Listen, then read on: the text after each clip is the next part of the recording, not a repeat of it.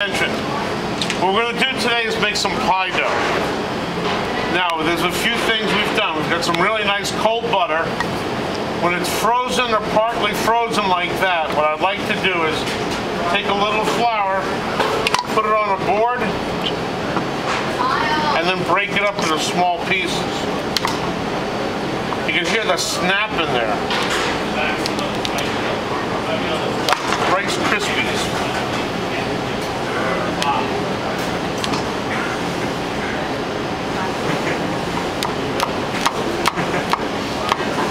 All right, we weighed out 3 cups of flour. We put our butter in this.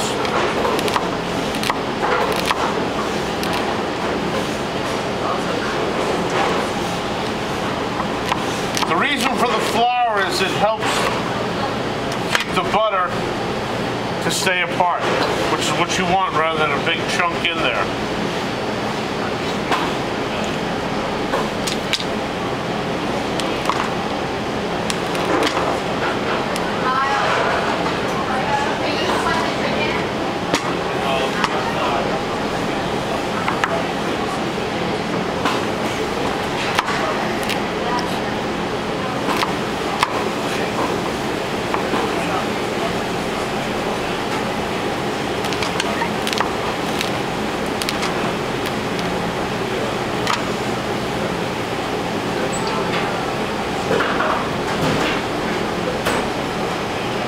This is going to yield a really nice pie dough.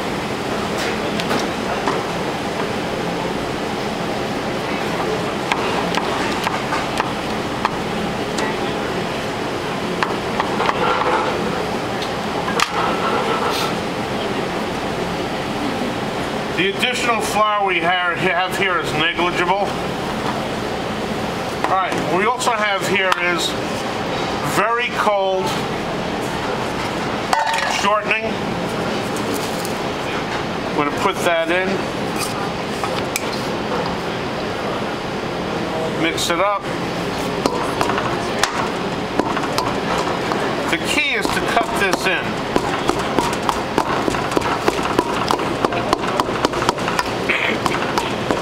Best pie dough, I believe, comes with lard.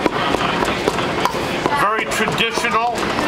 The only problem with lard is, due to the ongoing cholesterol situation in this country, it's not the best for your heart, but boy is it great for tasting.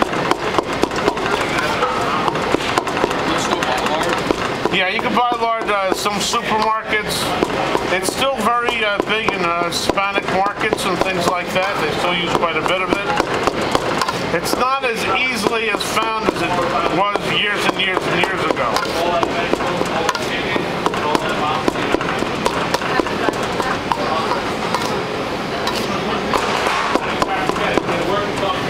At this point, I'm going to, pretty broken up, I'm going to frise it, which means I'm going to mash it into the flour itself.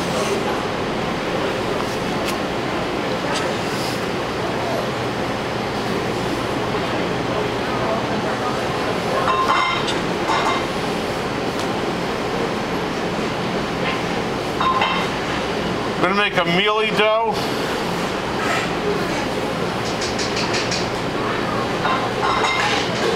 So it's a little bit, going to have some flake, but not too much.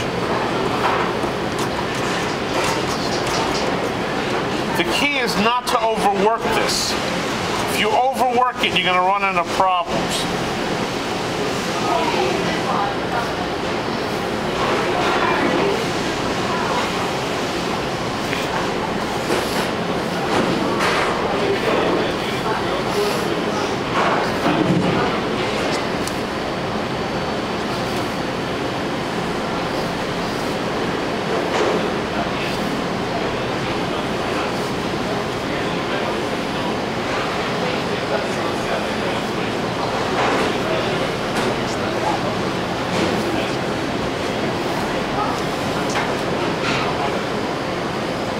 Butter is nice and cold, which is great. You really want that cold butter. You want that little chunks of fat in there. So when it melts, it really tenderizes your dough. At this point, I'm going to add my sugar, salt. What's it, 1 teaspoon? Teaspoon of salt.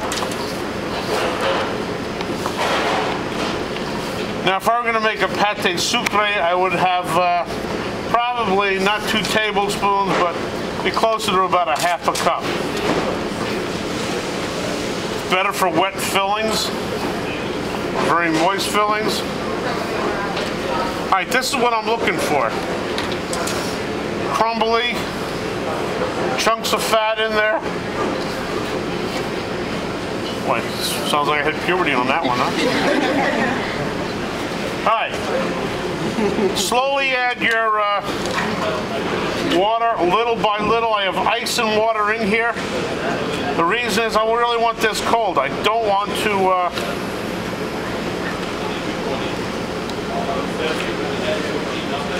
melt that fat too much, and I just want to bring it together.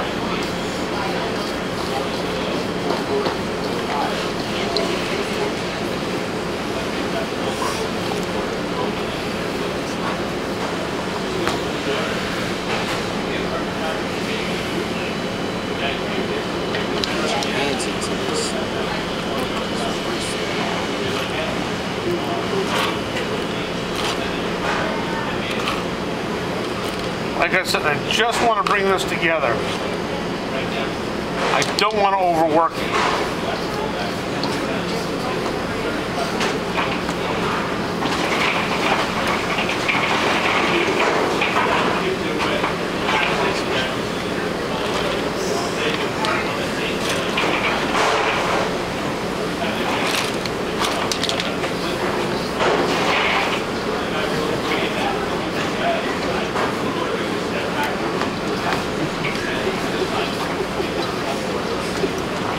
Slowly working it in. I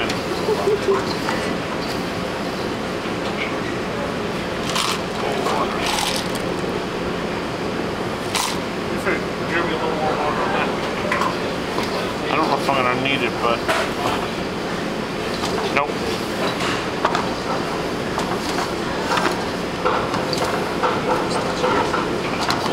This is looking good. Alright, see how it just came together? That's exactly what you wanted to do. That's the rotten, move that stuff out of the way. Alright? Just want it to come together. That's interesting about ball. Yeah. Just all rolls up into a ball.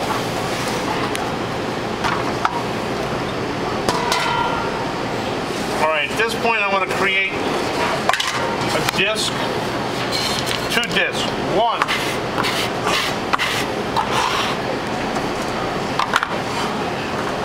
Just going to take I'm going to eyeball this. Right, it's going to be just a little bit more than half.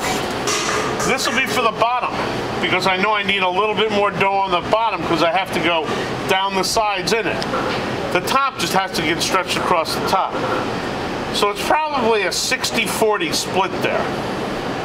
All right, now the next thing I want to do, notice you see the chunks of butter in there? And that's a good thing. At this point,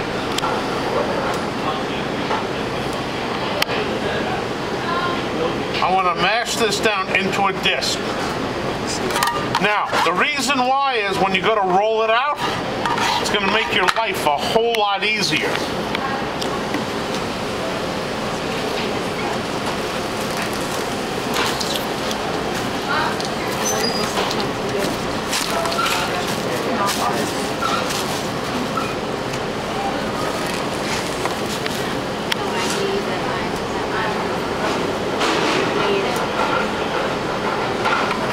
I did it. I'll tell you about that. Okay, tell Jack. Kimberly.